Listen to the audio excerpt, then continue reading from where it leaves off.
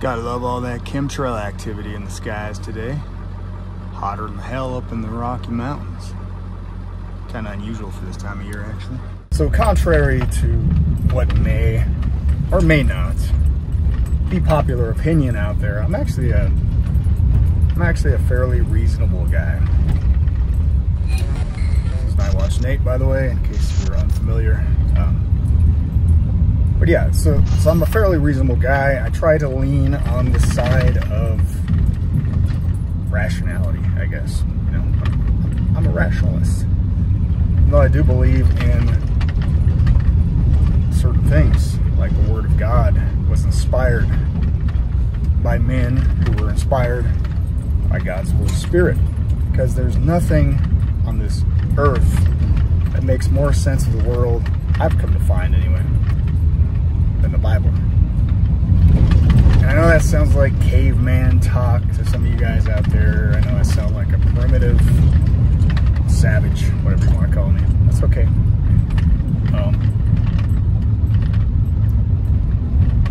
But you can't argue the fact that the Bible is the most influential, I mean, it's by far the most printed book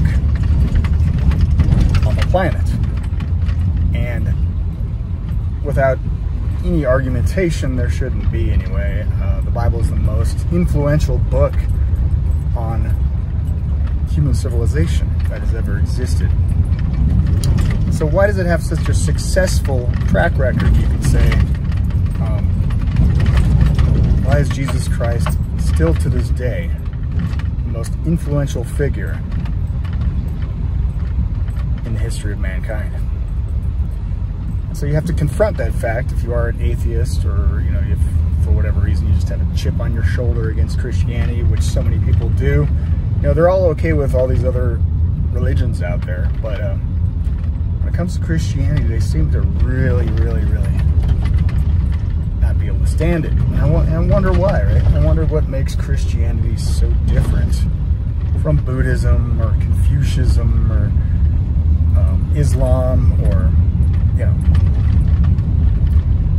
Taoism, any other myriad of belief systems out there. Probably because Christianity is still a big factor, a big motivator, intertwined with our social fabric to this day. The teachings of Christ, the life of Jesus Christ, the Messiah, the Anointed One. And that's why, unfortunately, you have politicians like Donald Trump recently. In my mind, it's kind of it's a sickening display to have a candidate running for POTUS, for the President of the United States, selling Bibles on the side for profit, $60 a pop, by the way, while he's preaching about, on his little political podium, vote for me, and like he says, in November 5th, going to win the White House, and we are going to save our country. We're going to save our country. November 5th is going to be called something else. You know what it's going to be called? Christian Visibility Day, when Christians turn out in numbers that nobody has ever seen before. We're going to make it a new holiday, right? We're going to make it a new national holiday. It's going to be called Christian Visibility Day. Why is that? Because every Christian, of course, is expected to vote for none other than Donald Trump. And I know a lot of people on the right don't seem to see anything wrong with that, right? I mean, that's obviously, and as a Christian, I admit this myself, you know, and I've used the same argument myself, is that, you know, from some of the writings of great thinkers in early American history, like John Adams, and how our constitutional republic was designed for none other than a moral and religious people. And without a moral and religious people, it will quickly fall apart. And that is what we're looking at today in this country. You want to know, you want to get to the root of the problem with our culture, with our society, with how our government is being run by criminals who could care less about the rule of law. Look none other than within your own hearts, because we kind of get, it's a biblical principle, by the way, we kind of get the leadership that we deserve, that we put up with, that we tolerate, right? If you're a immoral people, right? If you already have got lax standards when it comes to your own individual conduct, whether that's in private, right, or whether that's in public, you're that much more likely to tolerate tyranny. It just makes sense, right? It's logical, it's rational. And so does it make me a little sick as a Christian to see the exploitation of fellow people of the book, people that choose to follow Christ, by these chameleons, you know? Like, I love this compilation that I saw on X, somebody put together, of all the times that Trump was asked about the Bible. You know, it's his favorite book, of course, right? It's Trump's favorite book, the Bible. And yet, despite that claim, he couldn't name one verse from the Bible that was inspirational to him. Really? One verse. Okay. You mentioned the Bible. You've been talking about how it's your favorite book. And you said, I think last night in Iowa, some people are surprised that you say that. I'm wondering what one or two of your most favorite Bible verses are, and why. I wouldn't want to get into it because to me that's very personal. You know, when I talk about the Bible, it's very personal, so I don't want to get into verses. I don't want to get into... There's no verse that means a lot to you that you think about or cite? The Bible means a lot to me, but I don't want to get into specifics. Even to cite a verse that you like? No, I don't want to do that. You're an Old Testament guy or a New Testament guy? Probably equal. I think it's just an incredible... The whole Bible is an incredible... I joke very much so. They always hold up the Art of the Deal. I say my second favorite book of all time. What's the best book you've read beside Art of the Deal? I really like Tom Wolfe's last book, and I think he's a great author. He's done a beautiful job. Which book? His current book. His current book. It's just out. Bonfire of the Vanities. Yes, and the man has done a very, very good job. And I really can't hear with this earphone, by the way. And I asked some of the folks, because I hear this is a major theme right here, but 2 Corinthians, right? 2 Corinthians 3:17, that's the whole ball game. Where the Spirit of the Lord, right? Where the Spirit of the Lord is, there is liberty. And here there is Liberty College, but Liberty University. But it is so true. You know, when you think, and that's really... Is that the one? Is that the one you like? I think that's the one. And this is your man of God. This is your David, right? As some people liken him to. I mean, the messianic talk around the president right now, around the presidential elections, to me, in my mind, is just all kinds of alarm bells are going off, because I know a little bit, again, as somebody who believes in the Word of God, is inspired, and believe that God is the Alpha and the Omega. He has seen the end from the beginning. He transcends time and space, and prophecy time and time again has been fulfilled throughout the Old Testament when it's pointing towards the coming Messiah, the Anointed One, Jesus Christ. Let me put on a seatbelt. And so, give me a second. Damn heck. And so, I realize from Bible prophecy, from the book of Revelation, that it will eventually come down to a majority, a democracy, demanding the death of everyone who doesn't receive the mark of the beast. And it does revolve around worship, right? Revelations 13:15, you force all those who did not receive the mark, who did not worship the image of the beast, worship being the key word in that verse, they might be put to death, that they might be killed. And so when you see, there's a reason why the early Protestants who formed this nation felt it necessary, right? And you can make the argument that obviously, not all the founding fathers were Protestant Christians, but they also had to listen to their constituency like never before in our nation's history, because they didn't have all the protections of the federal government and the standing military, you know, the Secret Service and all these other layers of protection that they enjoy today, including now Trump wants to give even more immunity to the presidency by making it illegal for anybody to ever prosecute them, even after they're out of office, for the crimes that they've committed. Makes perfect sense, doesn't it? Unless you're talking about anybody other than Donald Trump, right, guys? Never think that far ahead. Sometimes I wonder. I mean, NPCs on the right and the left, guys. I mean, be honest with yourselves. If it's our guy, it's A-okay. They can get away with, like Trump bragged about, murder in the street. Can still walk away scot-free because he's Donald Trump. He's the Teflon Don. But yet he's a holy man of God, right? That still can't quote one verse out of the Bible. His favorite book. And he's selling for a profit, of course. Just to continue on here, there's a reason why the early Protestant Americans, founding fathers, inspired by hundreds of years of persecution from the Roman Catholic Church in old Europe, and the recent developments in France with the French Revolution, and all of this blowback that resulted from all that hundreds of years of oppression from the church being involved in the affairs of the state, church, and politics, right? The woman, a harlot, the unfaithful church, riding on the beast, which is, you know, commonly known from Bible prophecy. If you read the book of Daniel and the vision of Nebuchadnezzar, the different beasts are governments, right?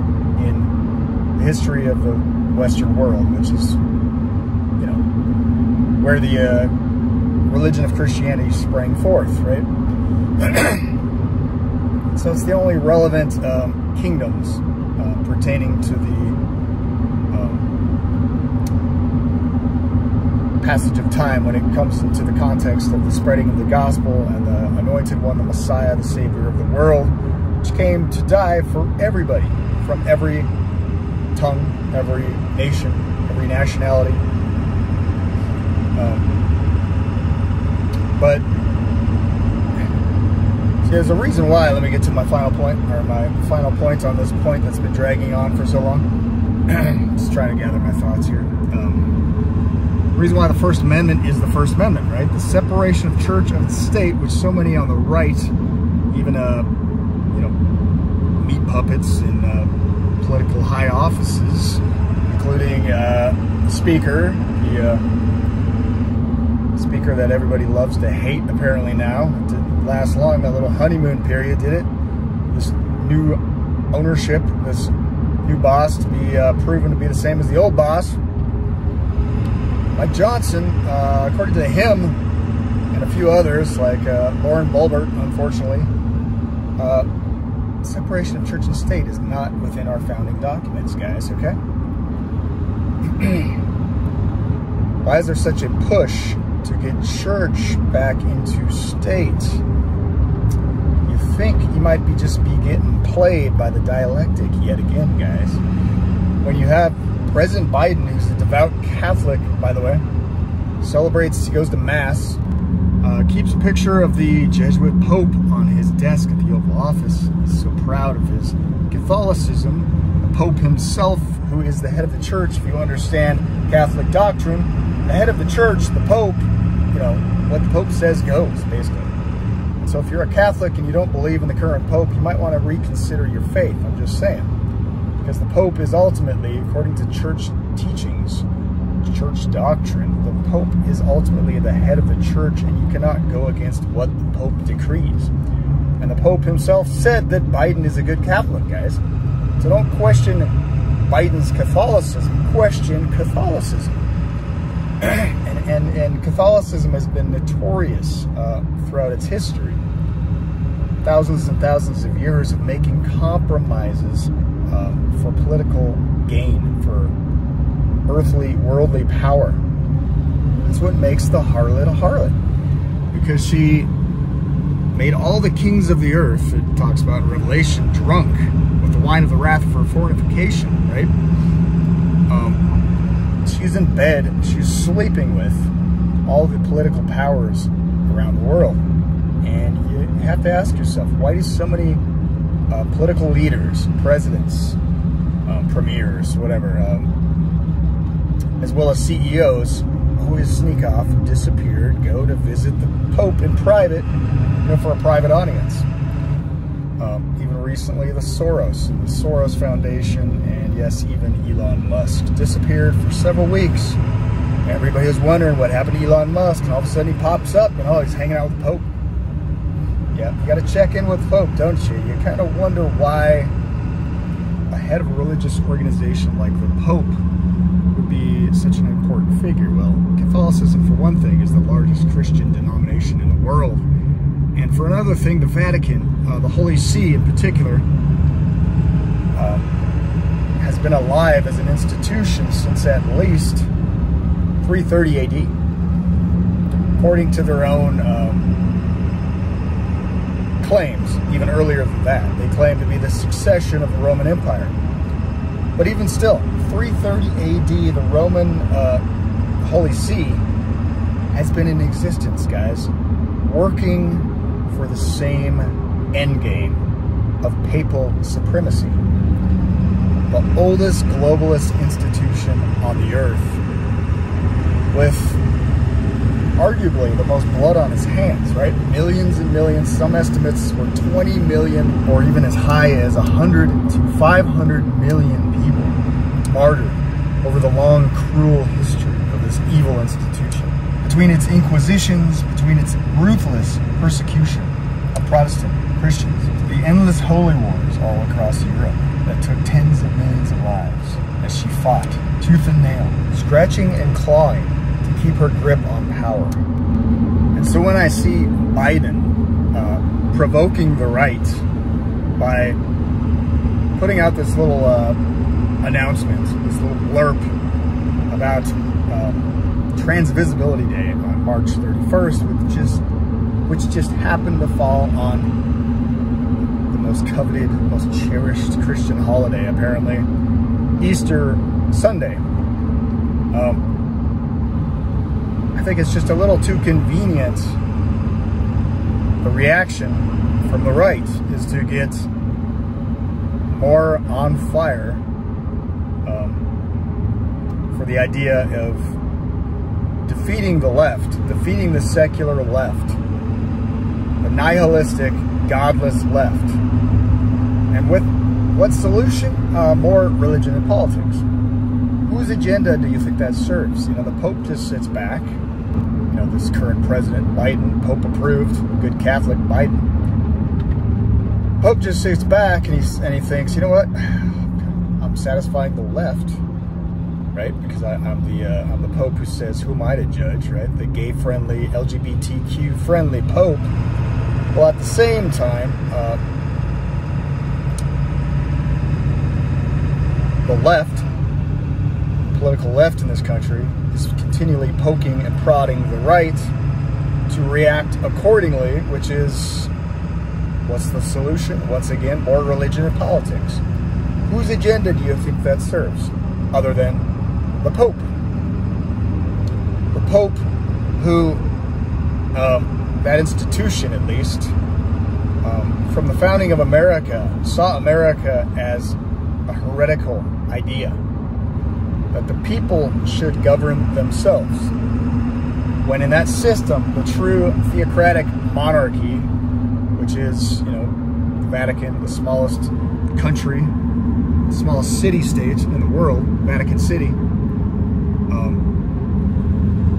it's a theocratic monarchy, and in its mind, as Revelation describes her, a harlot, she sits a queen and will see no sorrow. She sits the queen of the whole earth.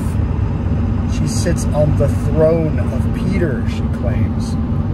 She claims Peter was the first pope, and therefore the successor of Jesus Christ himself.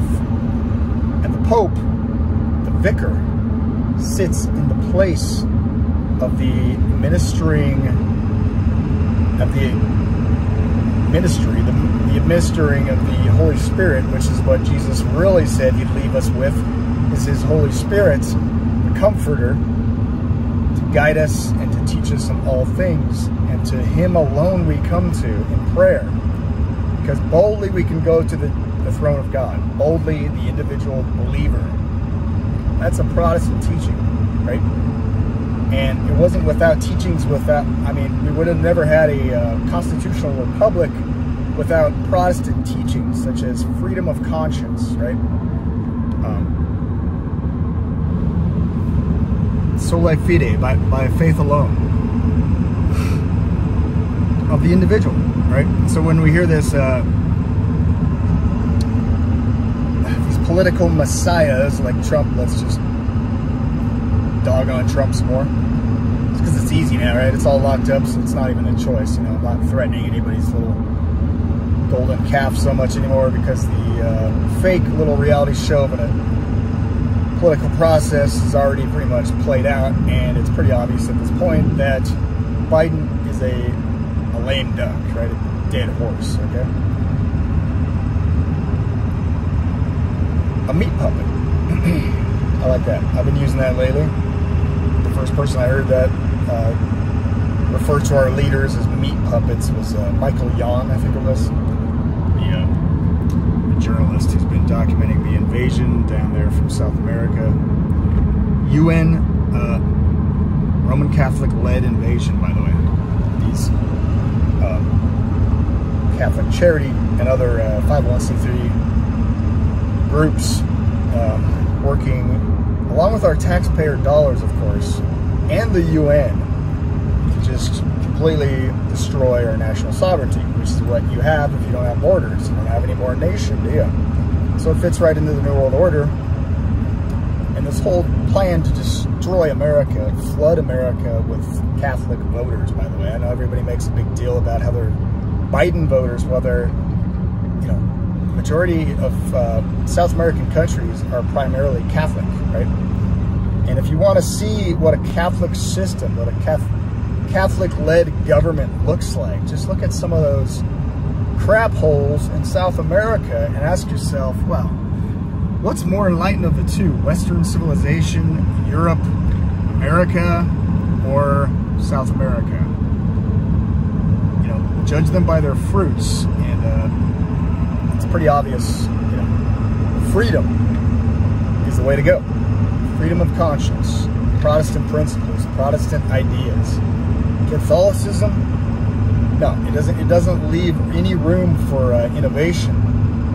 It doesn't leave any room for free thought, because it's such a stifling, smothering bureaucracy.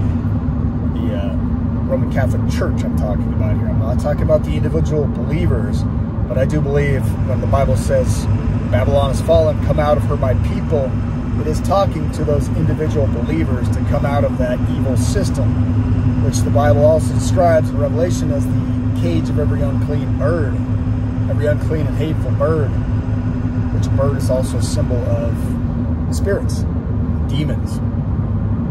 So that system makes it as hard as possible for people to find salvation, because there are so many hoops that you got to jump through.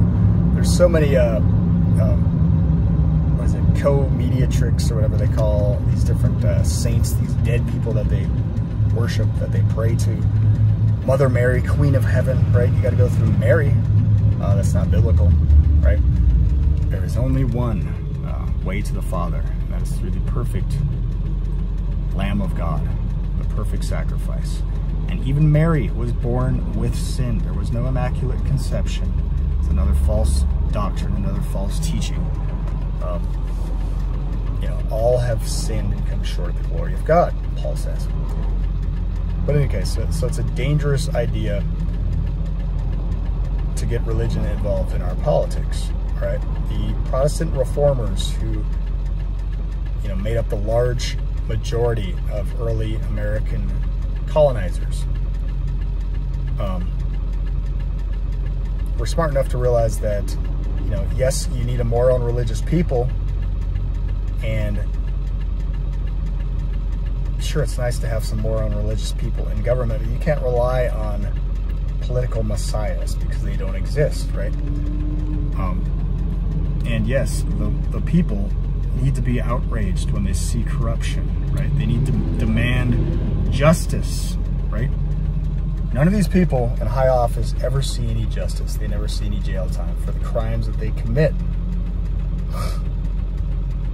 And that's because people don't give a damn, apparently, right? That's because we're not a moral people.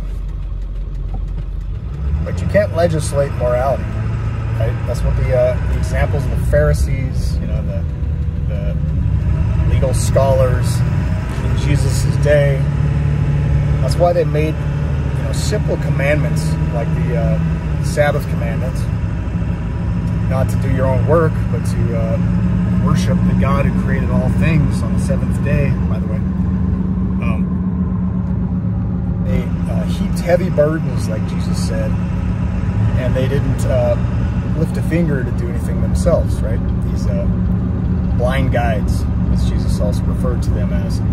They made law upon law, right? Hundreds of laws to try to keep a simple commandment of just resting one day out of the week and appreciating God for who He is. And it's like any relationship-based, it's like anything you build a relationship on, it takes time to build a relationship, right? That's what I'm trying to say.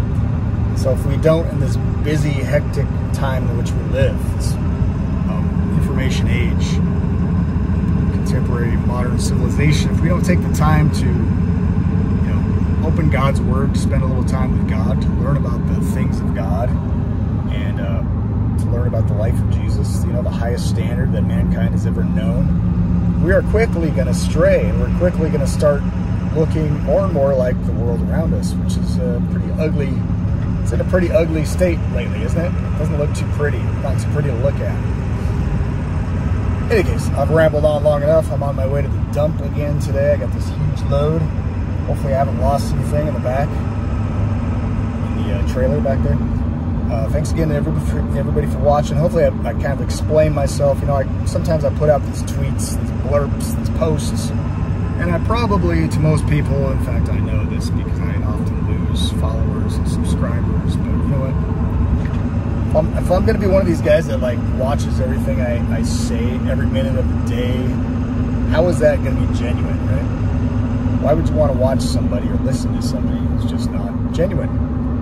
Who's just putting out garbage for clickbait, right? That's why I just wanted to touch on this quickly.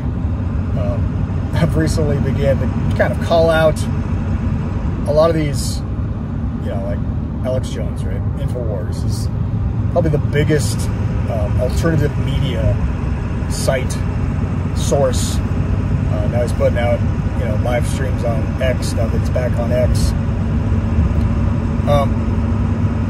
And, you know, they just put out videos recently about the solar eclipse, because everybody's, like, everything, like, no matter what happens in the world today, everybody's got to freak out about the latest conspiracy theory, right? So that's why I kind of started out my show saying, you know, I'm a fairly reasonable guy, right? And yes, there are conspiracies, and yes, I believe in Bible prophecy, yes, I believe in the Antichrist and the coming mark of the beast. And that's why I kind of hate, if you love the truth, you've got to kind of hate the lie, right? So if I see people and different bobbleheads out there, different alternative news sources, just continually putting out, I call it like daily doom, you know, your dose of daily doom, your fear porn, right? Clickbait, garbage, right? They got to know on some level, this is my assessment anyway, they got to know on some level that what they're putting out is bullcrap, right? It's just designed to be sensational, to be reactionary, and to drive views, to drive clicks, to drive followers, right? So the more sensational, the more over the top, the more insane your information is, your content, your memes, whatever, the more attention you get, right? It's like that little kid you knew. You might have known a kid like this. I knew a couple back in school. I think this was even, like in preschool, before high school, that would just, they have to continue, these compulsive liars, they would have to continually lie to puff themselves up, I guess, because they had such a fragile little ego. They were so insecure that they had to constantly be making grandiose claims about themselves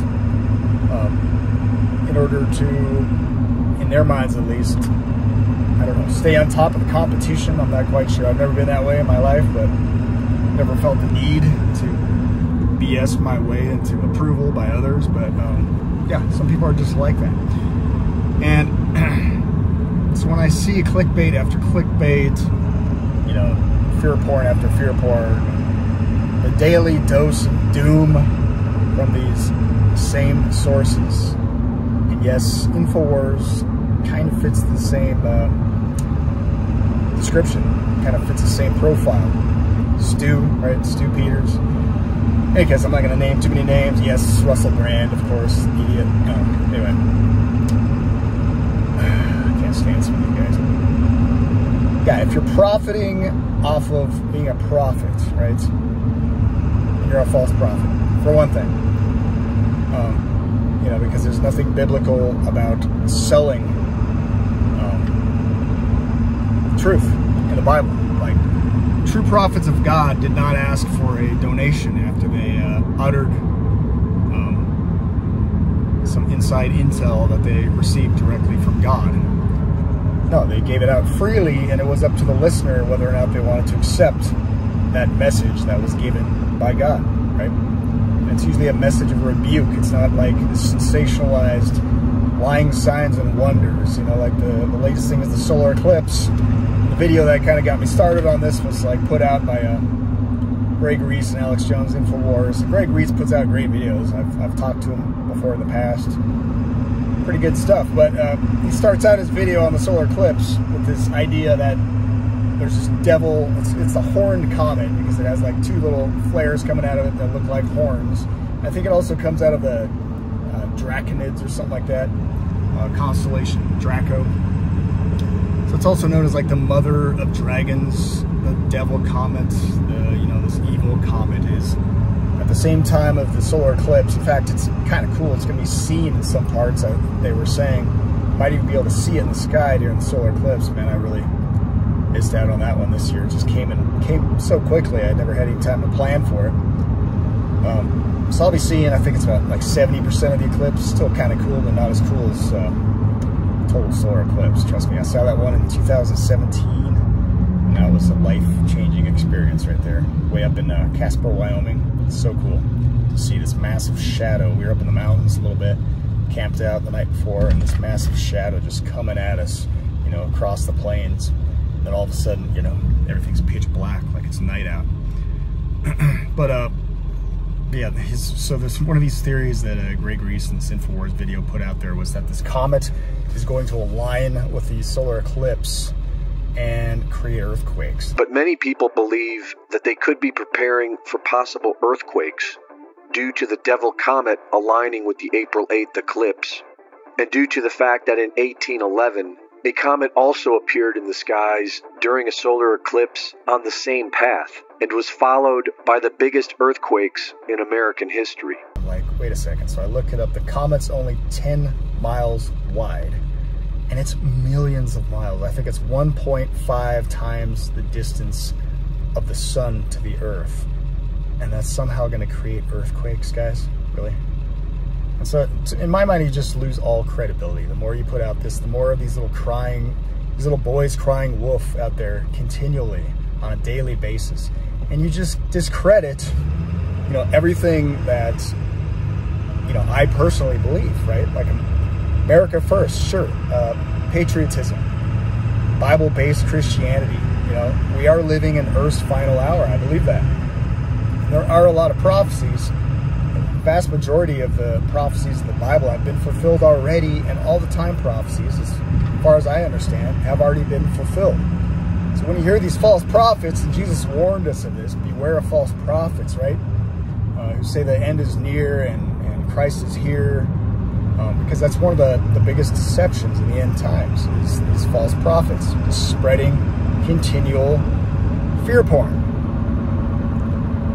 And it gets on my nerves, guys. I'm sorry, but yeah, you just discredit the whole movement and you make us all into a mockery. This recent article from the Rolling Stone about how the far right has completely lost its GD mind. I'd have to agree with it, actually. I'd have to actually agree with it this time. Anyway, I'm here at the dump. God bless everybody. Just, you know, stay in God's word. You won't be led astray, and just be careful, you know, which false prophet you listen to, because there's a full smorgasbord out there. There's a full all-you-can-eat buffet of false prophets these days on social media, and God willing, you know, I won't be one of them. That's my hope. That's my wish. That's my prayer. And yeah, I mean, if I'm not going to lean on sensationalism, if I'm going to, you know, calmly assess the situation instead of just have this knee-jerk reaction every time something happens in the world, yeah, hopefully I won't be spreading lies myself. Anyway, God bless everybody. I hope you appreciate my sincerity, my honesty, and I'm not just here for views. I'm not just here for followers. I'm here because I want to put out what I believe to be true. And yes, we are living in the end times. And yes, we need to get right with God. What we need most of all to get in line with God's word. Because the whole duty of man is to fear God and keep his commandments, right? Anyway, God bless everybody. It's Nightwatch N8. I'm here. Until next time, signing out.